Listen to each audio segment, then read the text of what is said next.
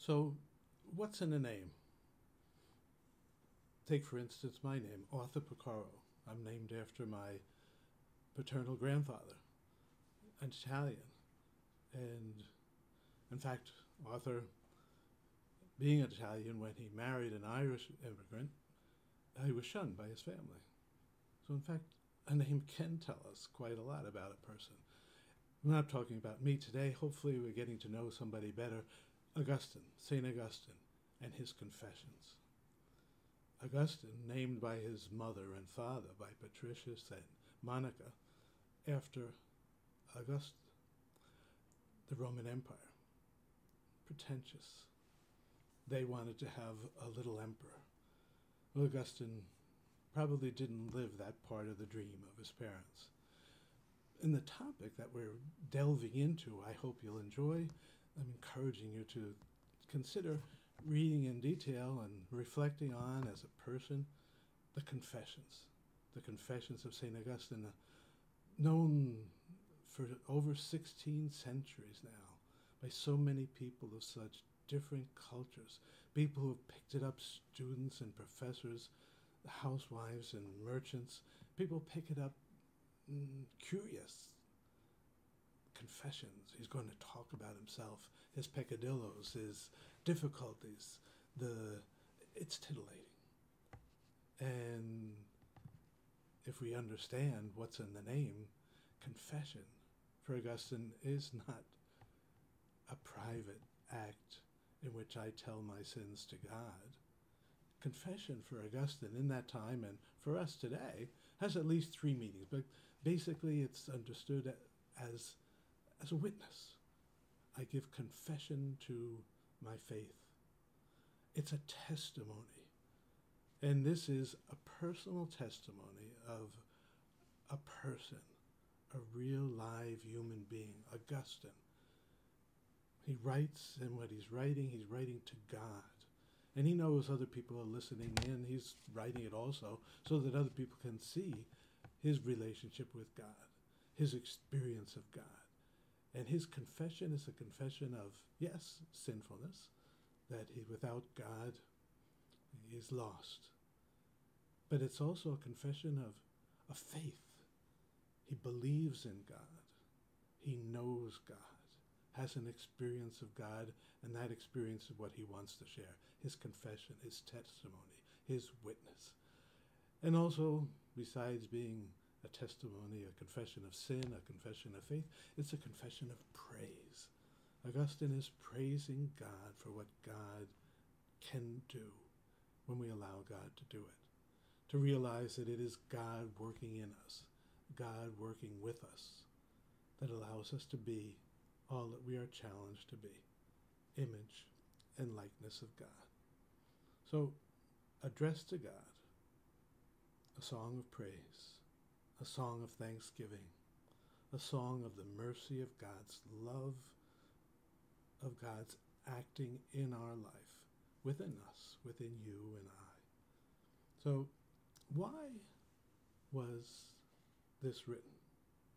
Why did Augustine take time, energy, expense to write about this relationship with God? The basic topic, the basic concept which Augustine is trying to communicate to us today, 16 centuries later, is that of conversion, of turning to God, of turning back to God. When Augustine reflects on this, he realizes God has never left him. God never leaves us alone. God is with us. Many times we walk away. Many times we are not aware of. We leave God to the side. But God is always there. God is with us. God is for us. God is working in us. So turning back to God. That's why he wrote this. To share that experience and encourage others. That all that distracted him from God, all that took him away from real happiness and the fulfillment in this life, he hopes to help others, you and I today, all these years later, to avoid, to overcome, to follow the same path, to recognize God present in our lives. And that's what we have this opportunity, to reflect together. Hopefully you the opportunity to reflect on your life and do as Augustine did. Put yourself before God and share it with others as well. Your confession of praise, your song of the mercy of God. Share your experience with others. How was this written? This is a particularly interesting question when you have the internet and the cursive method, even for writing, is in question. People use a keyboard. At the time of Augustine, obviously, this did not exist. In fact, Augustine would dictate and would have 2 or 3 scribes who would naturally have to be paid. Each one would take a paragraph, they'd follow up with another paragraph, the following person. So they'd take by turns and they'd transcribe what they heard Augustine dictate. And think of it, in order to do that, they had to invest in making the ink. They had to invest in making the parchment. So it was done intentionally, done for a specific reason that Augustine felt was worth it. He wanted to communicate to others, to share his experience of God with others, to share his conversion and the reasons for giving thanks to God, to demonstrate his gratitude with others. And that's still going on all these years later. How this particular writing, as many of the others of Augustine from that time period, came to us. They were treasured so much. Augustine, who was born in northern Africa in the year 354 and died the year 430, we have so many of his writings today.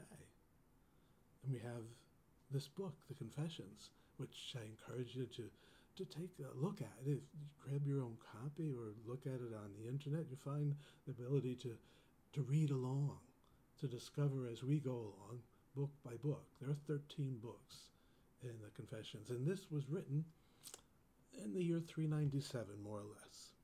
So Augustine had already converted and been baptized 10 years before this.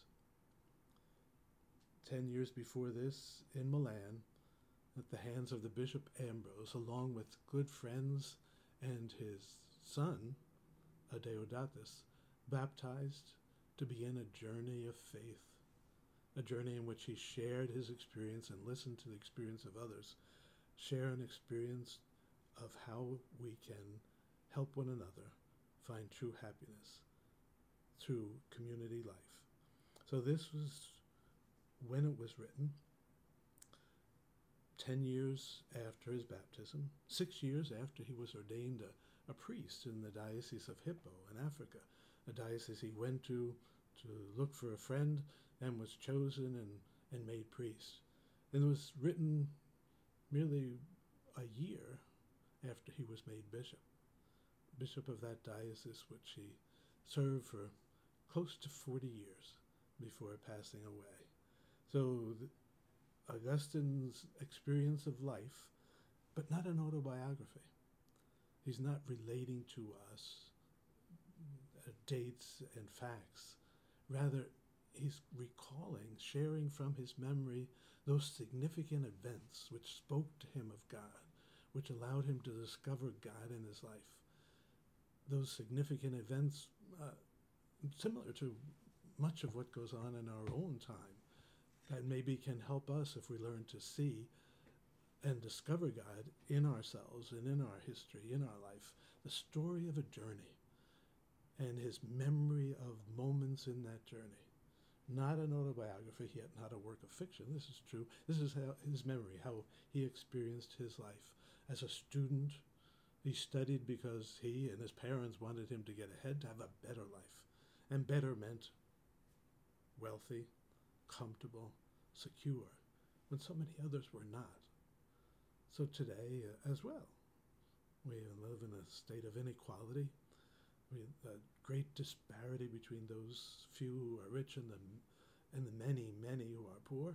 But Augustine lived that, and lived also in a society that had slaves and misused people, treated people as though they were objects and not children of God, migrants who were mistreated, strangers who were abandoned, who suffered in hunger and homelessness. So many of the issues which we face were faced by Augustine, and down through the centuries, 1,600 years of experience, when this particular writing, the Confessions, has spoken to so many people, has helped them on their journey, helped them to discover God in their lives. So 13 books. And hopefully we'll be able to follow along this together, book by book, and each book, as I present it, I'll try to present it with some of the marvelous, outstanding quotes, those sayings that capture Augustine's spirit and his relationship to God. Just for instance, in the very first paragraph of the first book, Augustine says, "Lord, you have made us for yourself, and our hearts are restless until they rest in you." The restless heart of Augustine echoes throughout the centuries into so many people's lives, searching for happiness, searching for wholeness, searching for holiness, to become fully alive. And Augustine sharing his experience of that. The many opportunities as you go along as we do this, I'll point out spontaneous prayer, which it just bursts from his heart. The restless heart as it draws close to God, the spontaneous prayer which helps him express a confession of gratitude to God for what God is working in and through him. So the spontaneous prayer, particular situations, famous quote, things that hopefully you'll be able to identify with and will nurture you in your journey as we take this journey together. We try to discover together more about who we are before God. Let me encourage you, please, not only to get your copy and read at least parts of these 13 books of the Confessions of St. Augustine, but try to share your experience with those you care about. Share what Augustine has said to you, what God has said to you through Augustine, what you hear God saying to you today. Make it an experience of community for you yourself, as I will try to do. I look forward to the journey together.